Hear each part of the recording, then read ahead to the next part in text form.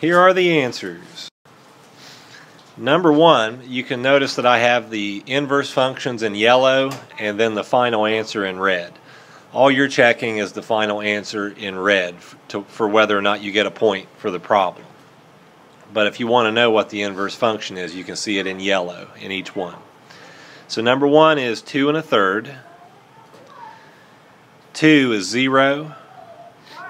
3 is -3. And 4 is 0. 5 is 10 1/2. 6 is -17. 7 is -5. 8 is -2. Number 9 is 1. 10 is 0. 11 is 6. Excuse interruption. 12 is 3. All students in the classroom at this time and your doors shut. Thank you. 13 is 35. 14 is 2 1/3. 15 is 5. And 16 is 2 2/3. Alright, 17 is -1 3/4. 18 is -3/11. 19 is -15. And 20 is 1. To find the inverse of a function and graph it. Here's an example. F of x equals 1/3 x minus 2. So we need to change that over. We're going to start with y equals 1/3 x minus 2, and we have to swap x and y. So we'll have x equals 1/3 y minus 2. Now from here on out, your goal is to get y completely by itself. You can even move it to the left if you want to and move the x to the right. It makes no difference because you'll still get the same answer anyway, but I'll leave it on the right side. So move the minus 2 to the left, make it plus 2,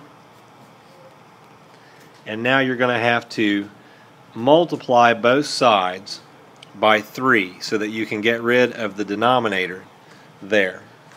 And by 3 over here is going to give me 3x plus 6, and then I'm left with y. Now you have to graph this on paper, and tomorrow you'll have graphs given to you to use. But there is a way that you can figure out if you have the right answer or not, and put your graphing calculator to good use. So we'll go ahead and get out a video here real quick. There we go. We didn't include the graphing calculator on this because it chews up too much memory, but that's what we just went through. But to graph it by hand, we're going to use this one first. You have to use 6 as your y-intercept, make a dot, and then the slope is 3, so go up 3 and over 1. If I go up 3, it takes me off my graph, but I can make a line there and then go over 1. You can cheat a little bit on that, but I'm not going to give you any that go about 5 off the graph because you won't have enough room. So draw a line there, and my line tool is here. Let's see. I have to move it over just a little bit. Not the graph, the line. There we go. And then the other one is 1/3 x minus 2. This is your y-intercept. So go to -2. Slope is 1 over 3, so go up 1 and then to the right 3. Then draw a line. And don't forget the axis of symmetry, which always goes through y equals x on all these problems. So that means you go to 0 and make a dot. I'll have to do it in blue. 0, make a dot, go up 1 over 1 because the slope is 1. And draw your line. Well, it looks like I hit that one right on almost. Okay, there. And then the arrows. So that matches what we had on the graphing calculator.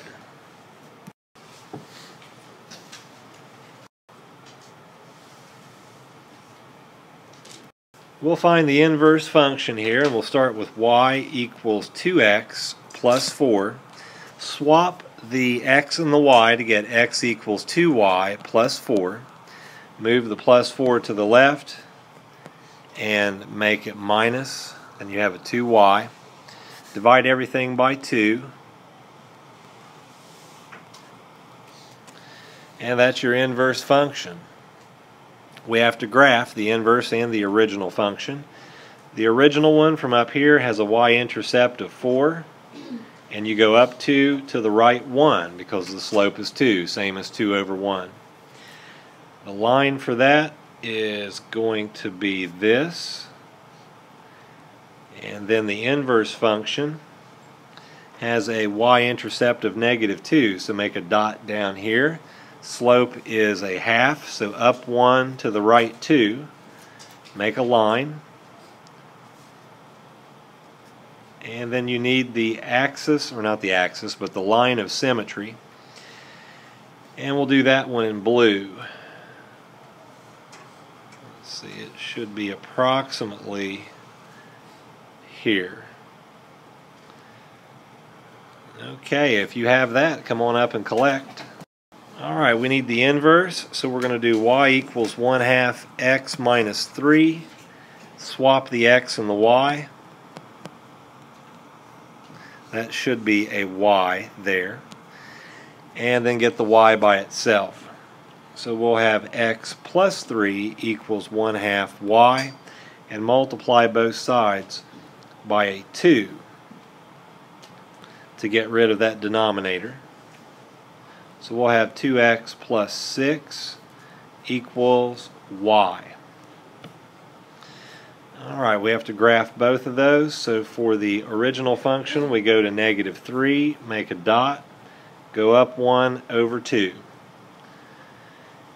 And then for the inverse function, we go to 6, and then go up 2 over 1. So for this line, it should be this. I hit that one perfect. See if I can do that for the other one. Probably not. Okay, we have that one. I should have taken it through a little bit further. And for the axis of symmetry, this is always interesting. I think I got it. Alright, that's close. If you have this, come on up. For the graph, we can rewrite this as y equals 1/4 x minus 1/2. You divide this and this by the 4, and then swap the x and the y to prepare for solving for the y.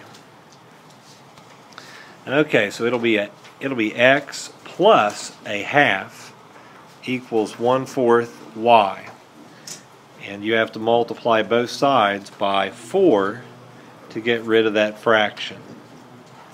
When you do that, it's 4x plus 2 equals y.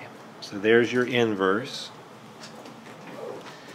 And for the original function, go to a -1/2. -1/2 is going to be here. And then the slope for that is 1/4. So if you go up 1, it's going to put you here. And then over 4. Make a dot.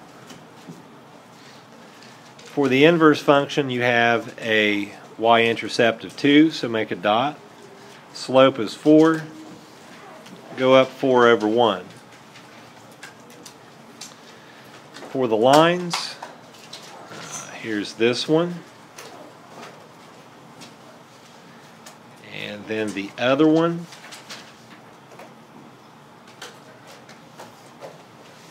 And then you need the line of symmetry.